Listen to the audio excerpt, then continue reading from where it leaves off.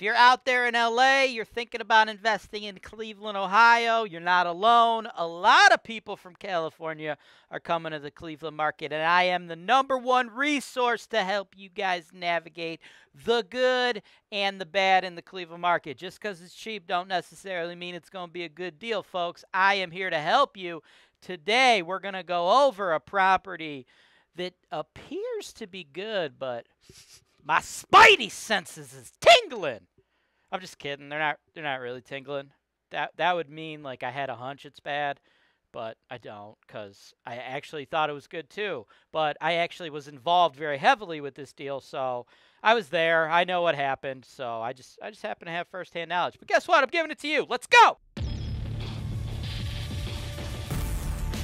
This is your show. This is the show where I work for you directly, taking your needs.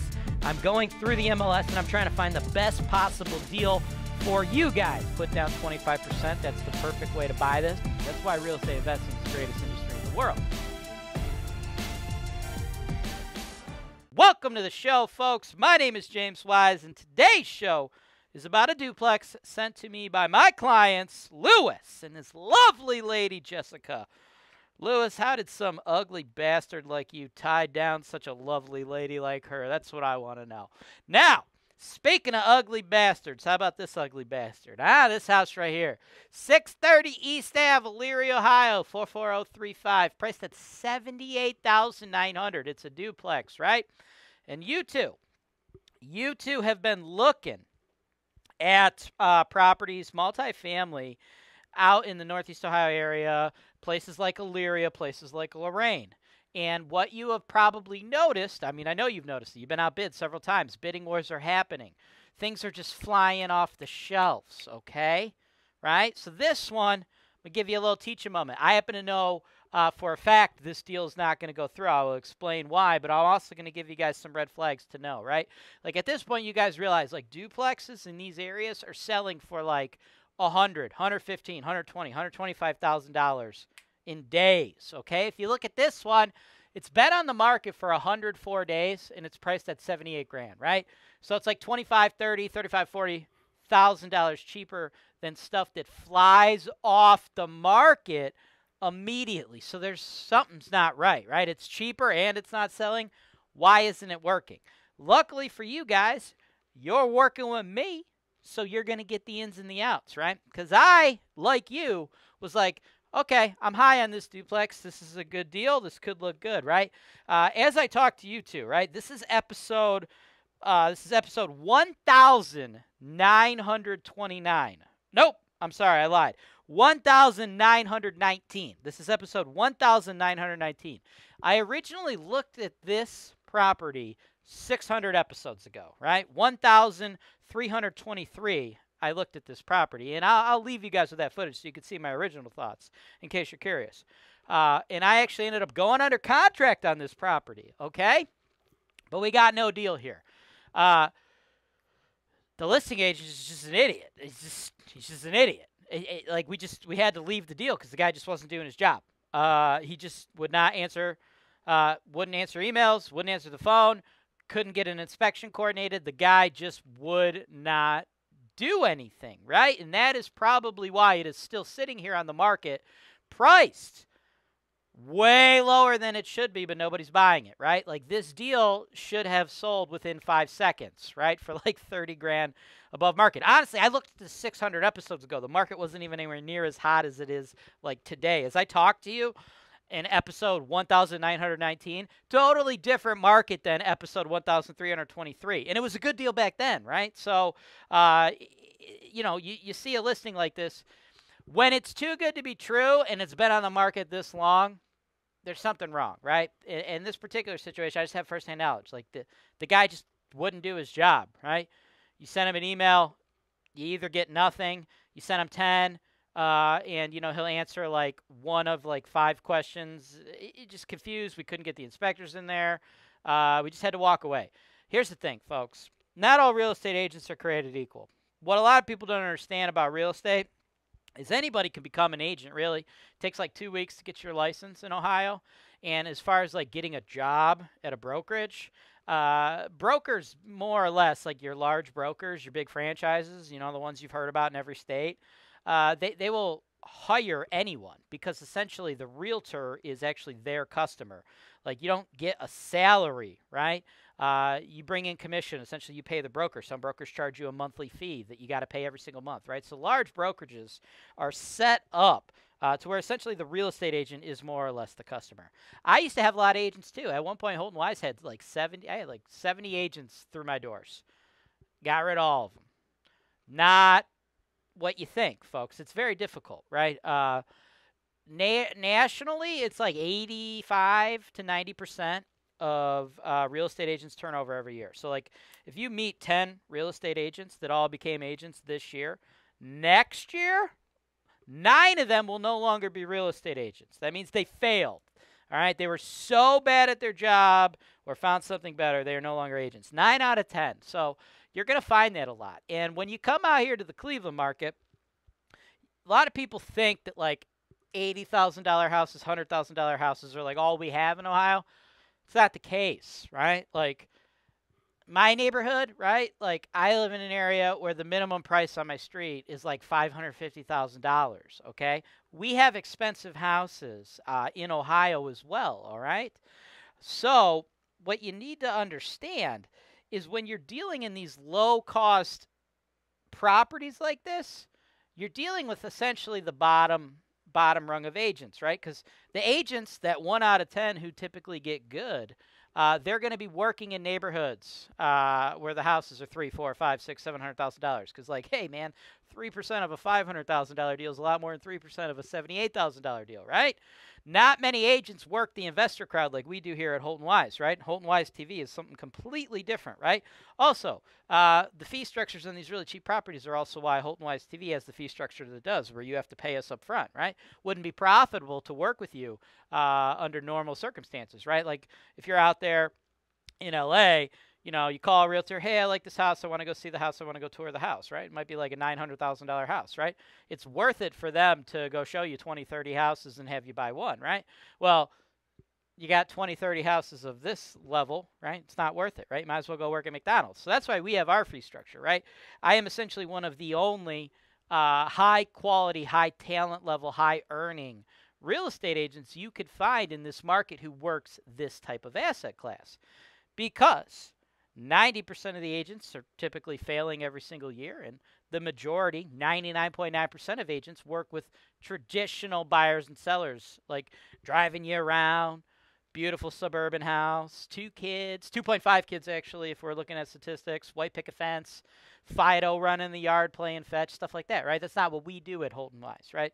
So when you're in these neighborhoods, oftentimes the level of service from other real estate agents can sometimes be lacking. And that was the case in this one, which is why, again, 104 days on the market for a property that is currently priced like $20,000, $30,000, $40,000, $50,000 less than similar ones. So I wish we could sell you the property, but I don't even know if it's for sale anymore. Oftentimes, too, what you'll get is sometimes agents and their clients, they'll get into a dispute. Client no longer wants to sell, but hey, there's a saying in the real estate industry. It's called listers last. What that means is you want to get listings if you're a real estate professional. By the way, any realtors watching this out there, if you're a brand new realtor thinking about becoming a realtor, pro tip, listers last. This makes a lot of sense. Pay attention so you don't fall into the 90% category that fail. When you get listings, guys, you get buyers, okay? Whenever you get a listing, it's like having the beehive, right? If you want to find honey, you go to the beehive, okay? All right? You want to get bees, you go to the beehive. That's where all the bees go. You don't go chasing the bees. You find the hive, right? Think of it that way, right? So if you're just trying to market to buyers, which is what a lot of people do and they fail, it's very, very hard because you're only marketing to buyers, and buyers are not as profitable as sellers. But guess what? You could just market directly to sellers, and then you know what you get? You get all the buyers for free anyway, right? You get one listing, maybe 50 people reach out to you. Well, guess what? You can only sell it to one person. So now you got 49 new buyer leads. Think, okay? So it's also common sometimes when you have, the reason I'm going into the story is you could sometimes have situations like this where they originally listed a property, things fall apart with the seller, And it's not, a deal's never going to happen, but the agent will leave it up on the MLS because guess what? That just generates a ton of leads, right? Joe Blow buyer. Hey, man, I saw your deal at 630 East. Oh, yeah, we got issues with that one. But I tell you what, how about this property, right? That's how they convert a lead, okay? I don't believe that's what's happening here because I was in the transaction with this agent. But, you know, it is very possible. I did kind of poo-poo on that guy for being an idiot. I guess it's possible his seller is just ghosting him, and he was ghosting us because he was getting ghosted, right? I guess that's a possibility too, and he didn't just feel like, you know, laying out his dirty laundry for me. I guess that's possible too. So it could be either, really. But the moral of the story is, been there, done that, tried to buy the damn thing, tried to get a deal done 600 episodes ago. Looks like it's great. Unfortunately, bad deal. Red flag of the day is if you see something that's way cheaper than everything else and it hasn't sold, there's probably a reason for it. What we'll do now, Lewis and Jessica, I will also have you guys go ahead and just see that original footage from 600 episodes ago. So we'll take a quick break. Then if you guys want to stick around and see what I originally thought before I knew all of this, that's where it is.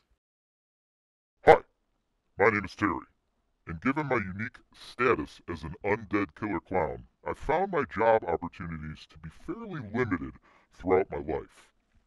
Then, once the COVID shutdowns hit, I, like many other Americans, found myself in a really tough financial position.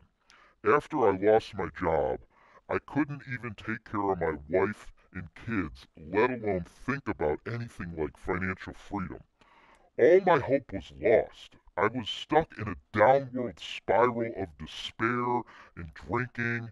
I was looking for answers, but I didn't know where to turn. I didn't know what to do. Then one day, everything changed for me. I discovered HoltonWise TV and how to invest in real estate.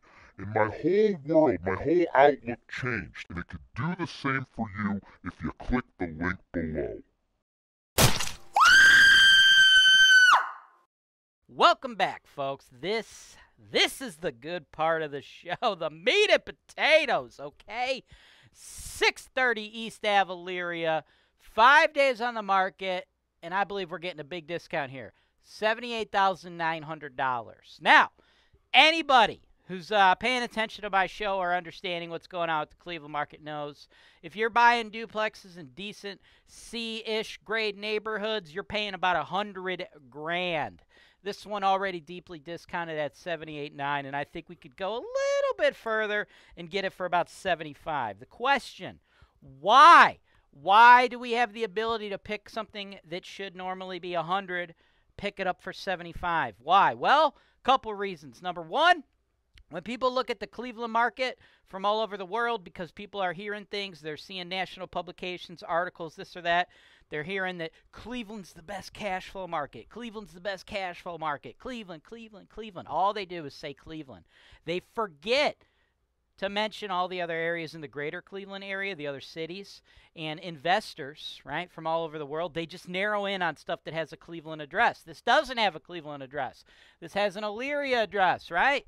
Elyria, whoop, getting tied up on the cord here. Elyria is about a half hour west of Cleveland, right? People heard about LeBron James, right? You know, you've heard of LeBron James. I would imagine if you're a living, breathing human being, you know who LeBron James is, right? Everybody knows LeBron James is from Cleveland. Cleveland, Cleveland, Cleveland. LeBron James ain't from Cleveland, people! No, he's not. LeBron James is actually from a city called Akron. It's about 30 minutes south of Cleveland, right? Southeast. All right? So, this is the same distance from the city of Cleveland as LeBron's hometown, but everybody just refers to everything as Cleveland, right? That's great. Because that means all the investors from nationwide are focusing in on the Cleveland properties, and I believe that artificially inflates their price a little bit. And then deals like this one fall through the cracks because nobody's paying attention, right? It's in the Cleveland market. My team, we handle it, $200 million in sales. We have tons of properties over here, right? To us, it's all the same, right? To the locals, it's all the same, right? To out-of-state folks, they don't ever pay attention to that. You never hear of Elyria. There ain't no national publications, no articles on any investment website you're on where they're like, Elyria is a great place to invest. Nobody's ever said the name Elyria. It's a teeny little suburb, right? Cleveland, the Cleveland market, folks, multiple millions of people, right? I think it's 3 to 4 million people, I believe, is in our metro area. Only like 340,000 of them actually live in the city of Cleveland. Think about that, right? In addition, I actually like the government in Elyria better than the government in Cleveland. Now, that's one reason why the price is so low. Second reason it's falling through the cracks here is, well, the listing agent, God bless his soul, hasn't done anything. Okay, as far as pictures go, we got one picture, nothing else. What did he have to say about the property? Not a damn thing. A completely blank listing. Didn't say what the rents were. Didn't write not one word about the property. Literally did next to nothing. Bare minimum effort. This is not the appropriate way to market a property, but that's okay. I dug deep, found out some info for you guys. The tenants are paying $500 a month in rent. Now, you have no insight into what's going on with this property. You have no idea what it looks like. You have no idea what the conditions is. And you don't know what the rents are unless you're talking to me, and I've just told you they're $500, right? So you have no clue what's going on. Well, guess what? Here's the skivvy. Here's what you really need to know. Here's the information you're going to have that everybody else doesn't have. $500, that's below market rent. Month-to-month tenants, below market. Your market rates for these units are $650 and $750. We got a 1-1, a 2-1. Should be bringing in market $16.8. Of that $16.8, I believe, after fixed and variable expense estimates, you'll be netting approximately $78.78. I believe we can get it at $75 because nobody's paying attention to Elyria, number one. Number two, the marketing, there's like nothing for anyone to work off of, right? So because of that, I think we can get it at $75. That means you pick this up only $18,750 out of your pocket. Bank kicks in the rest. And that, folks, would be a 27% cash-on-cash return if you can get those current tenants up to market rate. We'd want to do so by slowly increasing the rents. We wouldn't want a turnover to occur because I'm going to tell you some more information that's not in the listing. And you know what? This is information that you're going to get when you've sold $200 million worth of real estate. Here's the deal. This is not something you should anticipate. The units are brand spanking new. No, long-term, month-to-month, below-market rate tenants. When those tenants move out, you're not just sweeping and then putting in new tenants at market rate. No, you're doing a full turnover, right? You're probably looking at like between $5 and $15 grand, depending on what's going on, right? Walls, carpet, probably new kitchen, new bath fixtures, okay? It's probably what's going to happen. That's what you need to anticipate. So we don't want to just jack their rent up and have them move out because we don't want to spend that money. No. Instead, we go up slowly, 25, 25, 25, and get them up to market rent without ever creating a turnover, never paying for that turnover, right? Turnovers are what kill your returns, guys, not getting $1,000 a month for a $75,000 profit. It cash flows right now, okay? So everything we get is going to be cherry, right? You want to get more rent without incurring a turnover. And as far as your big ticket items, roof, hot water tank, furnace, do not expect any of them to be brand new because they are not. Now, back to my chart. As you see, I have a little something here, $840 a year for capital expenditures, okay? That's money you're saving. You actually get that money right now, okay? That's your money. But I'm not allowing you to consider that return, right? I don't hold it. It goes to you. So you can spend it on freaking hookers and cocaine if you want. But what you need to understand is that's fairy dust. Different than the dust you're shoving up your nostrils. You're not actually making that money because you have some big bills that are going to be coming up. A roof is about $7,000. Roofs last about 30 years. This property don't got a new roof. When we get it inspected by the third-party home inspector, I'm sure it's going to say it's got, you know, the last 5 years or so of its life cycle, right? 5 to 10. It's going to be in the back end. Furnaces cost about $3 grand. We're going to be in the back end of those. They last 30 years. Hot water tanks, they cost $1 grand. We're going to be on the back end of those, right? So they cost about $1 grand to replace, last about 15 years. We're going to be the back end of all three of those things. That's why I want you saving $840 a year and preparing for when those bills eventually come, because they will. But hey, guess what? We're picking this thing up at $75K. And a property basically in the exact same condition, properly marketed with a Cleveland address, we get you a very similar tenant base, very similar rent rates, be in the same or similar condition, and it'd cost you about $100,000. So this deal is a screamer, but ain't nobody but you knows it. Thanks for watching. Subscribe to HoltonWise TV for more financial information, education, and entertainment.